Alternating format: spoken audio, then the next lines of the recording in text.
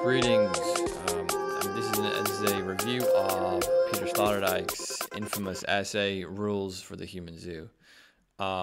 This essay, just has to give you a bit of background to it before I kind of go into it in more detail, is a essay Sloterdijk wrote about biogenetics. And biogenetics, for those who are less familiar, refers to the ability to interfere and manipulate the human genome. So the popular example we normally hear of in this is like designer babies. You know, if your woman is pregnant, the parents can sort of take out this gene, put in that gene, and this could be a medical treatment, a kind of preemptive medical treatment, or it could be just for looks or just for aesthetic purposes. If you haven't seen Attica, it's a good. I think it's Gattaca, not Attica. Gattaca. It's a good film about biogenetics. So he's discussing this, but the background to this discussion is very much in the sense of the civilizing principle, which societies kind of constantly engage in, of creating kind of acceptable civilized human beings as opposed to animals, right? There's a kind of civilizing and humanizing people out of their more bestial natures, which civilizations of all sorts are just inevitably bound up in. So he's going to basically talk about the background to this, the background to humanism. And that's what humanism is for him. Well, it's a few things, but one of them is this task of civilizing, and then the intrusion of biogenetics into that process. And we're going to refer to a few different philosophers, Nietzsche, Heidegger, and Plato, to think about this basically. So I'm just going to go into the essay in more detail, and I'm going to be quoting from, you probably can't see it on the screen you're looking at, but I'm going to be quoting and reading from the essay. So he begins the essay by saying this: humanism is basically a culture of literacy. So making friends is making friends through letters. Humanizing is a part of a initiation, we could say, process, which universally literate societies brought forth. So writing books of whatever kind is basically writing to friends of which that you don't yet know who are going to read it or not. So they could be, so for example, I read Nietzsche, I read Plato, or whatever. I will never meet these people. They've been dead for a long time. But I'm sort of initiated into a canon by the fact that I'm able to read them. I put stuff on my Substack, for example. Random people who I've never met or spoken to read them. And through that, there's a sort of initiatory process, which is very much related to the task of creating a kind of civilized and cohesive bond between people. So, for example, he talks about grammar in Middle English having an etymological similarity to glamour. And I've heard this as well with spell, like to put a spell on somebody and spelling. So media, reading, writing, has this component of, it's not just informational. It's not just about conveying information. Socially, there's a sense of, there's a sort of transformative and a kind of initiatory background to it, which is bound up, as I said, in the task of civilizing people and to save them from bestiality, which is the task of humanism, right? So he says, what are modern nations except the effective fictions of literate publics who have become a like-minded collective of friends through reading the same books. Universal obligatory military service for young men and the universal obligation to read the classics for young people of both genders was characteristic of the classical bourgeois state. Recalling a period of armed and literate humanity of which the new and old conservatives of today look back, simultaneously helpless and nostalgic and completely unable to provide a media theory justification for the importance of a literary canon. End quote. So, the bourgeois state, as we've known it, as it has developed, as he's pointing out the importance of universal literacy as a part of education in that task. And I think that it's there have been thinkers over the past few years who I think are correctly saying that we're basically at the end of bourgeois democracy. So this fits in very well if you think about like right now we're not in a bourgeois democracy, but we're basically slowly moving out of a bourgeois democracy. And I think the lockdowns, for example, is a good example of a kind of crisis which signals that. And he's looking at the influence of media in this. So I'll keep in this process of this kind of failing bourgeois democratic state. Okay, so I'll keep going.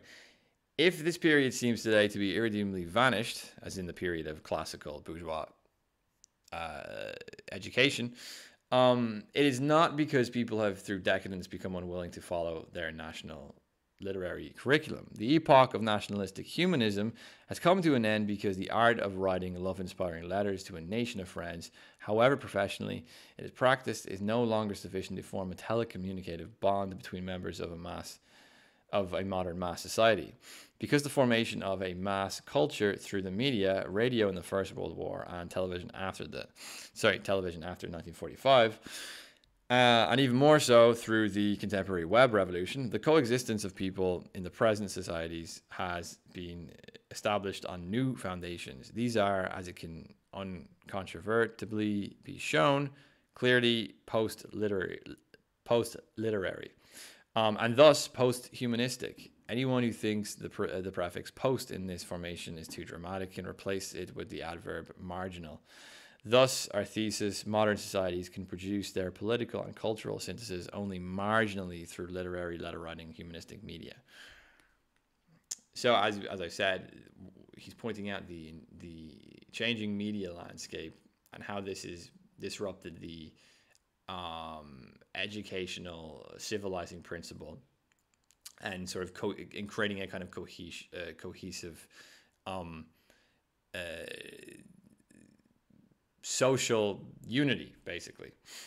So there's a few different things going on here. We have a sense of unity, we have a sense of civilizing, and we have a sense of the influence that media plays in this process, of which has been heavily disrupted in the past 100 years and 50 years in particular, and probably 30 years even more particularly because of the internet. So he says the question of humanism is more than the bucolic, I'm not even familiar with that word, that's what it means, assumption that reading improves us. So it's more than just the assumption that reading makes us better in some way. It's rather no less than an issue of anthropopodicy, that is, a determination, characterization of man with respect to his biological and moral ambivalence. Okay. Above all, he says, however, from now, the question of how a person can become a true or real human being becomes unavoidably a media question.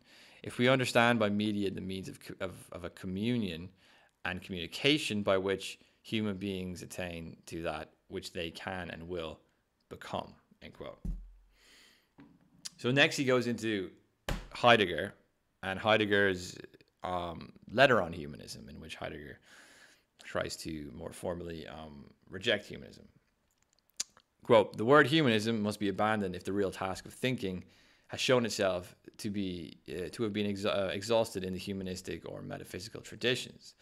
It is to be furthered in its own original unity and irresistibility, to put the point sharply, why should humanism and its general philosophical self-representation be seen as the solution for humanity when the catastrophe of the present clearly shows that it is man himself, along with his systems of metaphysical self-transcendence, improvement, and self-clarification, that is the problem. But it is also seriously meant for the three contemporary remedies for the European maladies of 1945, Christianity, Marxism, and existentialism, which differed from one another only in their superficial characteristics, were characterized as parallel varieties of humanism, or more explicitly, as three ways and means of evading the last radicalization of the question about the essence of man. So maybe we can stop there and discuss that. He is much, the kind of barbarism of the 20th century in many ways has basically shown I think this is what he's indicating to, has shown the clear ineffectiveness of kind of bourgeois literary cultures to actually provide cohesive and civilized human beings. We seem to be very prone to power struggles and genocides and wars and so on. So, there's been also, just as a side note, there's been a lot written on the influence of propaganda in Nazi Germany. There's also been a lot written about. There's also been a lot of discussion of media and how media works in the past few years in the West as well, with things like cancel culture and false, fake news, misinformation, and so on and so forth, right? So we're basically at a crisis where the humanistic tradition is failing to do what it was there to do to begin with. If today Heidegger's ontological shepherd's game, and by that he means humans as a more receptive,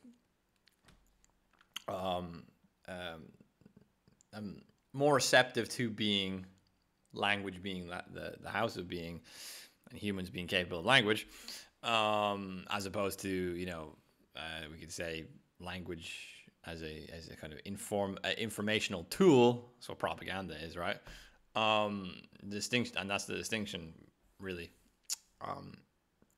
We could say that Heidegger was also trying to draw out, even though Heidegger never talked about propaganda explicitly. It's implicit in the distinction of how he was thinking about language, and how he was thinking about humans ontologically as receivers of being through language, and not manipulators and users of language through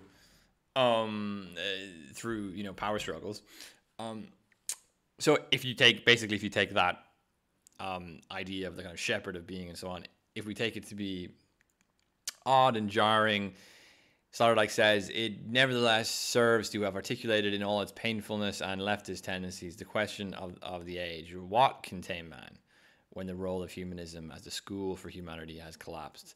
What can tame men when their previous attempts at self-taming have led primarily to power struggles? What can tame men when, after all previous experiments to grow the species up, it remains unclear what it is to be grown up?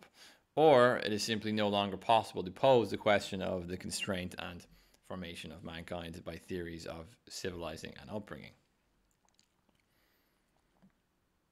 So that's the question posed, and the relationship it has to language and to literacy cultures. So he's going to then go into, he's going to move kind of more away now from literacy, writing, language, media, and he's going to talk more about this taming process, this taming, civilizing principle. And of course, if we're going to go into this area, we're going to have to talk about Nietzsche, which he does. So he then goes into say, we don't just place ourselves inside houses of linguistic being in Heidegger's terms, we also place ourselves in literal houses as well. So we're going to talk about domestication. Um, he says theories about the history of domesticity and changing relationship between men and animals has resulted in the phenomenon of pets. Quote, Nietzsche, who read Darwin and Paul equally carefully, thought to see behind the horizon of scholarly man, taming a second darker horizon. He perceived a space in which the unavoidable battle over the direction of man breeding would begin. And this is the space of the other, the veiled face of the clearing. As Zarathustra wandered through the city in which everyone had grown smaller, he saw the results of a so far profitable and uncontested breeding politics. People had succeeded in diminishing themselves through a collaboration of ethics and genetics. They have domesticated themselves and have committed themselves to a breeding program aimed at a pet-like accommodation. From this insight springs Zarathustra's specific criticism of humanism as a denial of the false harmlessness with which the modern good man surrounds himself. Actually, it would not be a good thing if men breed themselves or other men for harmlessness. So, with Nietzsche, we begin to see an awareness of the civilizing and taming process, of which we're beginning to include our environmental influences and conditioning into. So Zarathustra's observation that that people were putting themselves, like willfully putting themselves in kind of domestic conditions which were making them smaller and more harmless. So with Nietzsche, we're starting to see obviously a very poetic, but also a heightened sense of awareness of, I would say, not only this process, but the new tools and the new mechanisms of which this process can take. And there's one part, I think it's in Twilight of the Idols, I can't remember the exact text, but he talks about he actually goes against Darwin, and he says something like, Darwin thought that it was all about improvement, that evolution was all about improvement, and he says that actually improvement can be a menagerie. And menagerie is a place also, speaking of animals, where animals are tamed and beaten for like circus events and so on. So with Nietzsche, we see a much more heightened sense of this house of being, we could call it, being a rather harmful process, which kind of denigrates man and so on. So quote, this is the root of the basic conflict Nietzsche postulates for the future. The battle between those who wish to breed for minimization and those who wish to breed for maximization of human function. Or as we might say, a battle between humanists and superhumanists. The image of the Superman that is emblematic of Nietzsche's thought is not that of a release of repressions or a swerve into bestialization, as was imagined by the Nazis, basically. Nor does it stand for a regression of humanity back to what he was before the current status of house and church pet. When Nietzsche speaks of the Übermensch, he's imagining an era of the world far in the future. Fascist readers of Nietzsche stubbornly misrepresented and pretending that his distinction referred to them and the present day, describing the difference between themselves and ordinary men. He takes into consideration the previous millennia, long processes, the application of intimate constraints of breeding, taming, and raising, through which until now human beings have been produced, a production, admittedly, that knew how to make itself virtually invisible and that succeeded in the project of domestication under the disguise of schooling.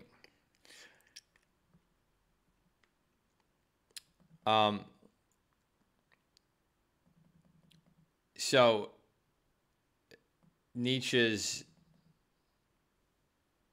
concern here is with the minimization, we could say. Remember, in Zarathustra, we have this image of humans domesticating themselves, putting them in houses which are making them smaller.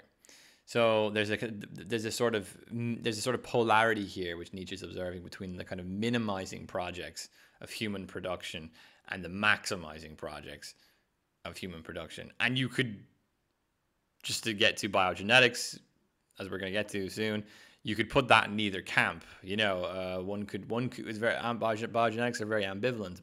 We could on one hand perceive of biogenetics being something which is going to make superhumans, and on the other hand, you could conceive of it something which is going to make people very predictable and controllable, or maybe even stupid or thoughtless and so on. It's a tool, and tools can be used either way. So this is kind of Nietzsche's intuition on the ambivalence, we could say, of this civilizing process. The discourse, he says, about difference and the control of taming and breeding, indeed, just a suggestion about the decline of awareness of how human beings are produced, and indeed the anthropotechnology, as I explained earlier. Anthropotechnology is the mechanisms in which this human cultivation is used, basically. And it doesn't necessarily have to be technical. This isn't something, it doesn't have to be biological. It can be through practice, habit. It can be through moral understandings. It can be through sort of self-awareness. It could be through educational mechanisms and so on and so forth. These are prospects from which we may not, in the present day, avert our eyes, lest they once again begin to be presented as harmless. Nietzsche probably went too far when he suggested that the defanging of men was the premeditated project of a group of pastoral breeders. That is, a project of clerical or Pauline insight that foresaw everything that men might be capable of if they were free and left to themselves, and so instituted compensatory and preventative measures against it.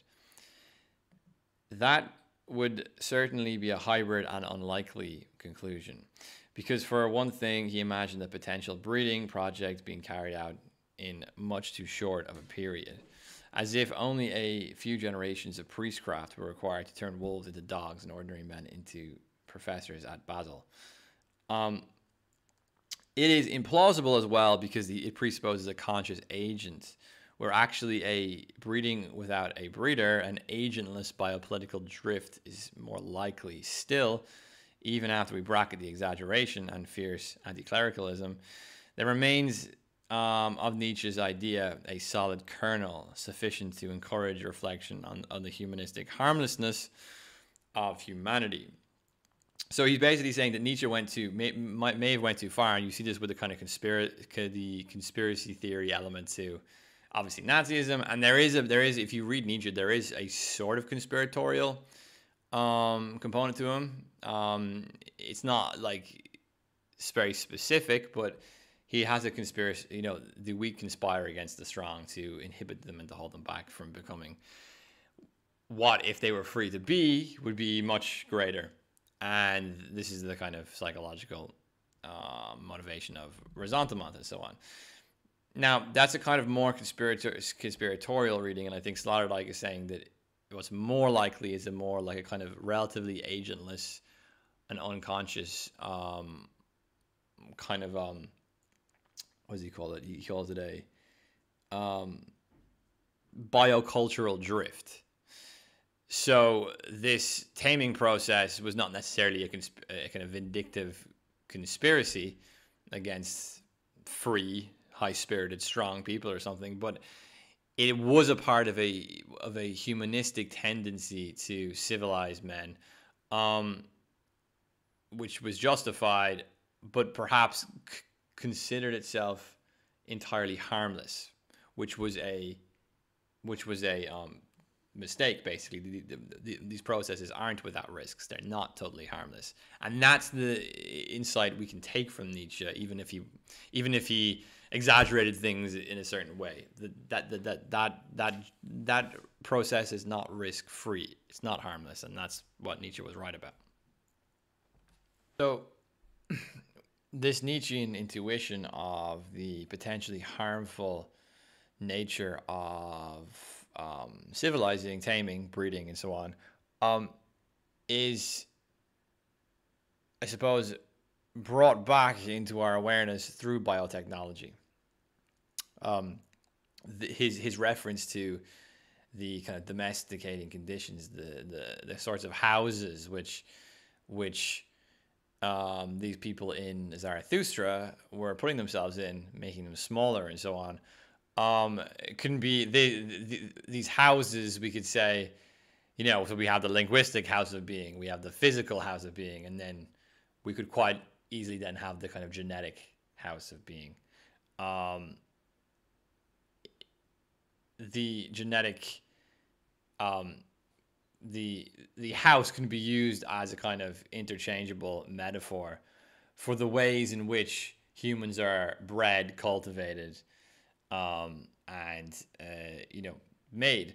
And I think that the house is a good metaphor because it's not necessarily something we're totally conscious of. It's not like something that's necessarily like a tool in the sense of like, I don't know, like this microphone. It kind of has a very practical and obvious use. A house is a kind of collection of different instruments and tools, which is kind of constantly influencing us, and we're constantly in a kind of state of adaptation to. And of course, we can influence the house. We can build things differently. We can put things up differently, and so on. But there's this constant reciprocal relationship of design, we could say, nearly, which we're being engaged with when we're talking of these houses, whether they're linguistic, whether they're physical, or whether they're scientific and to do with genetics and so on.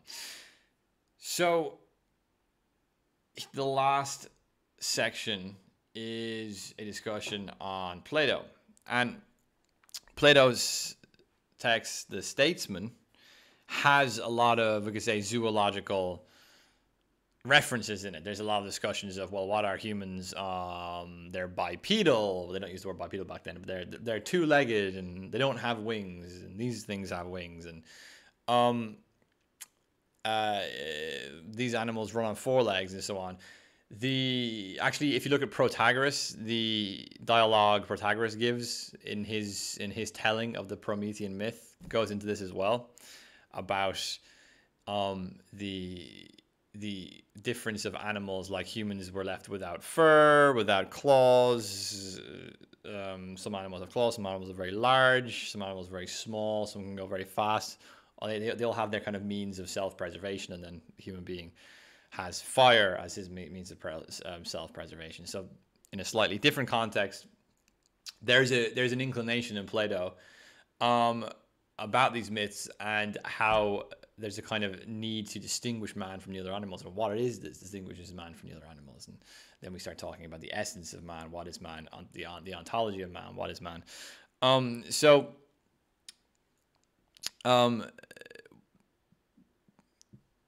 Just to quote him, he says, "The domestication of man is the great unthinkable, from which humanism from antiquity to the present has averted its eyes.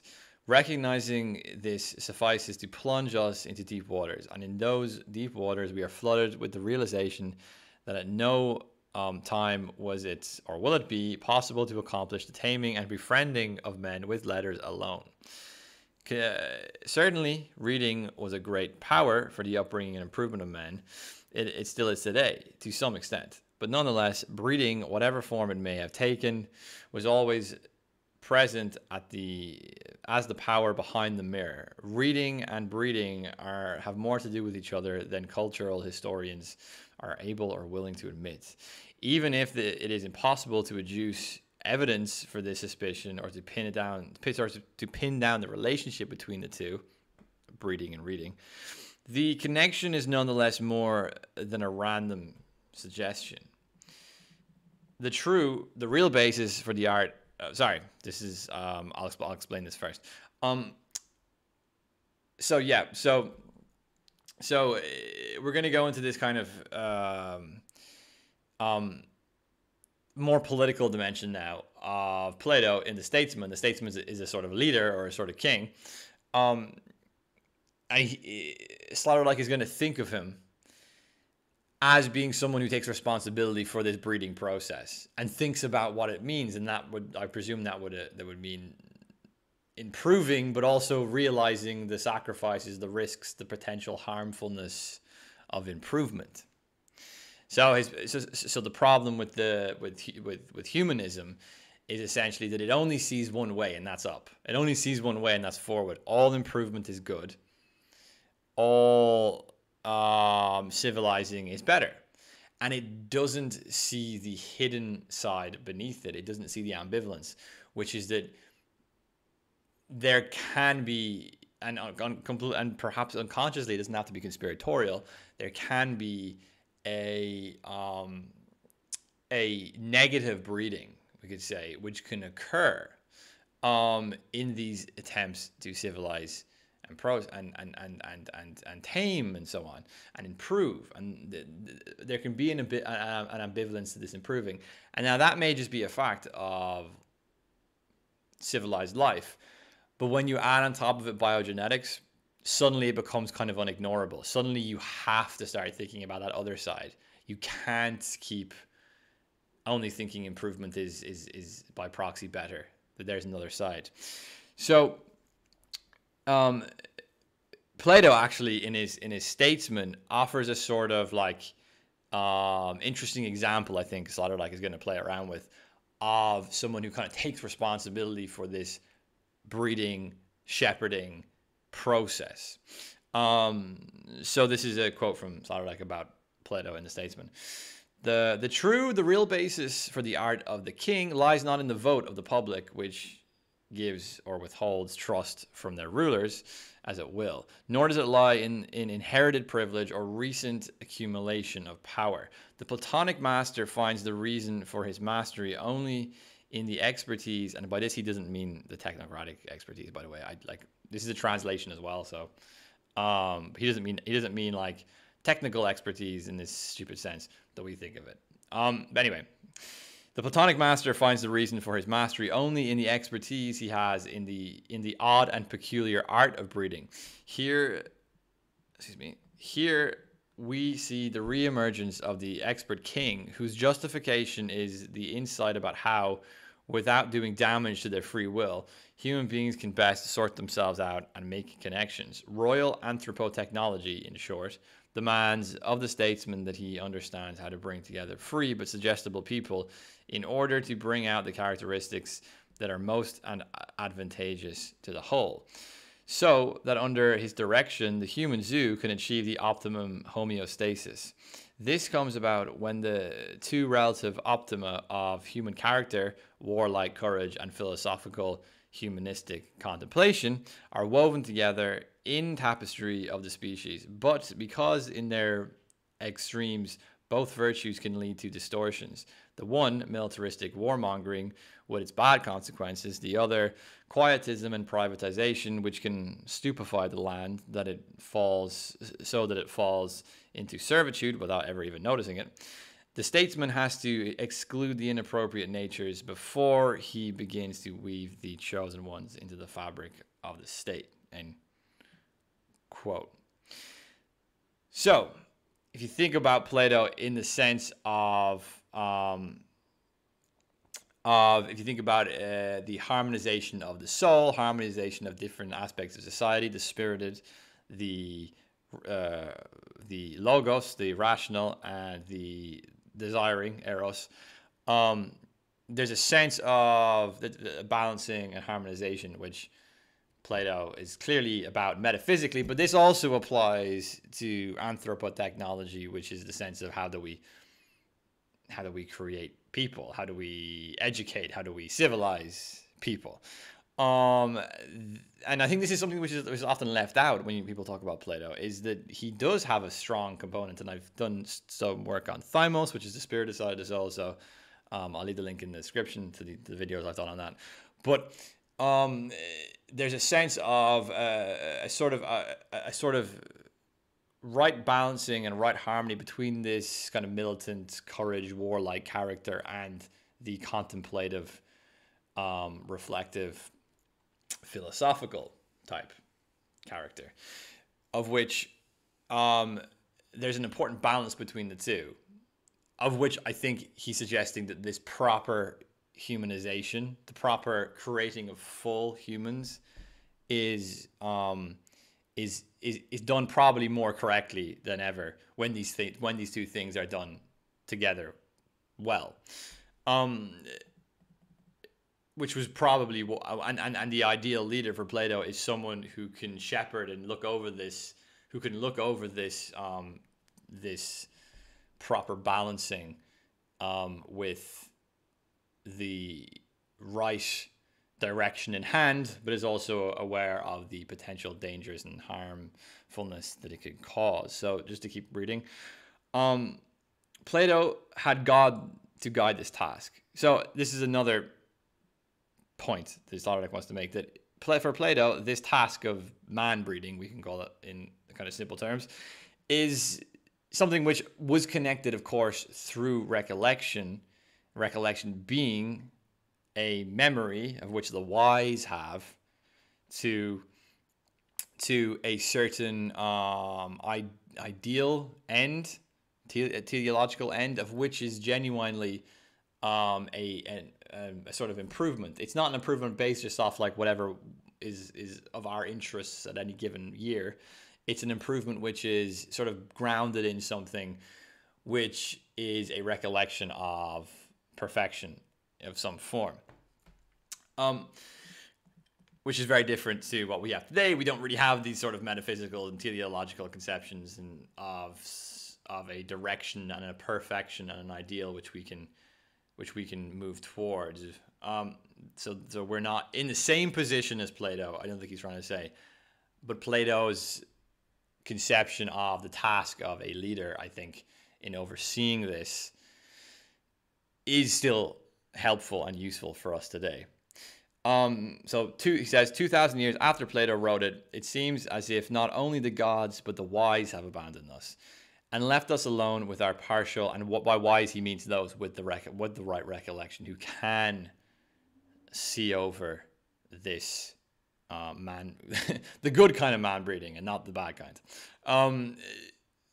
So 2,000 years after Plato wrote it, it seems as if not only the gods but the wise have abandoned us and left us alone with our partial knowledge and our ignorance. What is left to us in the place of the wise is their writings. In their glinting brilliance and their increasing obscurity, they still lay in more or less accessible editions. They can still be read, if only we knew why one should bother. It's their fate to stand in silent bookshelves like posted letters no longer collected, sent to us by authors of whom we no longer know whether or not they could be our friends, end quote. And that's how he ends the essay, which is a brilliant way to end the essay. I think what he's asking us to do is, in light of biogenetics, think about this improving civilizing principle. Think about it as something which can actually, it gives us a sense of responsibility and a sense of a sort of task of which is not exclusive to us. Plato was aware of it, but that because of these technologies, we have an extremely heightened sense of responsibility to properly understand what this improvement is, what this man breeding, civilizing principle is, and the potential harmfulness of it.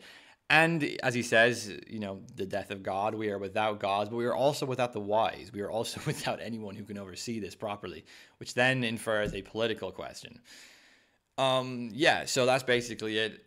It's a great essay. I'd recommend it. I'm kind of trying to collect texts which are the most relevant towards biotechnology and are going to prepare us for thinking about biotechnology properly, because I don't think biotechnology is really something that is at this very present moment pressing, but I think in the next few years, God knows how soon, it's going to be extremely pressing. So I think it's good to collect these texts which are going to properly inform us so that we can address the issue adequately without basically just being blindsided by it when it comes about. And this is, I think, one of the most foundational texts of that genre, if we could call it a genre. So I'm hoping to do more on these sorts of texts as I discover them and as time goes by. So if anyone has any suggestions for text, leave them in the comments. Also remember to, if you haven't subscribed, subscribe. I have links in the description to Substack, Patreon and Twitter, so you can follow on whatever you want. And yeah, that's it. Thank you. See you later.